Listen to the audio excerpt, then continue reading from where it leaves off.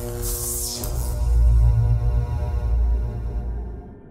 here with two of the NeilPryde team riders, Andy Chambers and Bryan Metcalf-Perez. These guys are going to give us some top tips on how to rig the FireFly for freestyle.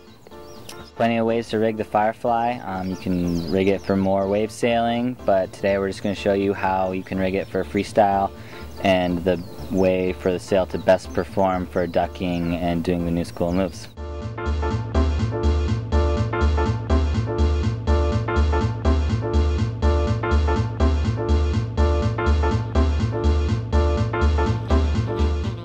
Usually the specs are recommended to be 4 cm extension. I usually go and add 2 to every sail for the extension, so the sail sits a little bit higher on the mast, and I think it makes for a little bit easier ducking for when you're out sailing.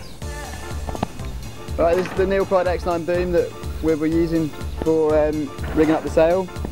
The X9 boom is full carbon, it's really stiff, and it's this new S shape, which means it's very narrow, which makes it really nice for sort of ducking the sail when we're doing all the freestyle moves. So when I'm doing my downhaul, I like to put a bowl in the line to make it easier to pull everything down. That way you don't have to use a hook or any kind of downhaul device.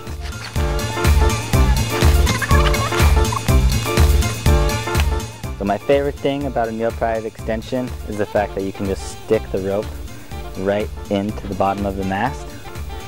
It makes it so much easier. There's no messing around with tying it around 100 times, and just makes it so much faster, and you get on the water that much more quickly.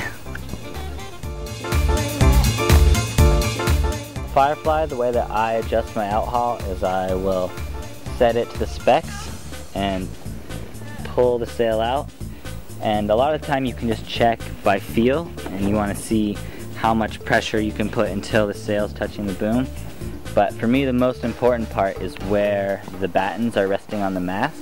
So I'll put my tension on and I'll come over and I'll check where these battens are actually resting on the mast. I like to have this bottom batten resting right in the middle of the mast, and I think that for me is where the sail works at its best. For freestyle, I really like to have a really tight leech, so the sail is a lot more stable that way. Because when you have a loose leech, there's a lot more material and it gets a lot more floppy and unpredictable. So the harness line setup for the most part is a lot to do with personal preference. I mean, obviously the harness lines need to be set so the sail is balanced, but when it comes to length and when it comes to how far apart you have the lines, it's all personal preference. For me, I like to have a gap in between my harness lines so I can grab in between the lines really easily and have my hand right in the middle of the sail for doing one-handed tricks like shakas. So for me, that's the way I like to do it. Some guys ride them really close together like this to make the lines longer.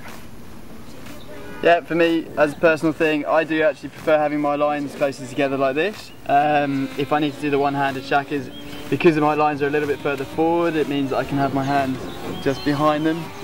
I just prefer having them closer together. To me, it feels like I get a bit more stability out of the sail once I'm hooked in.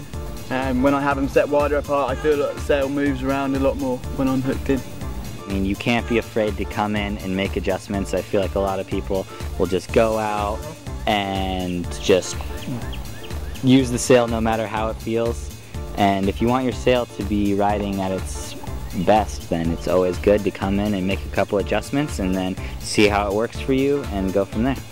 Cool guys, thanks for your time. Thanks. Cheers.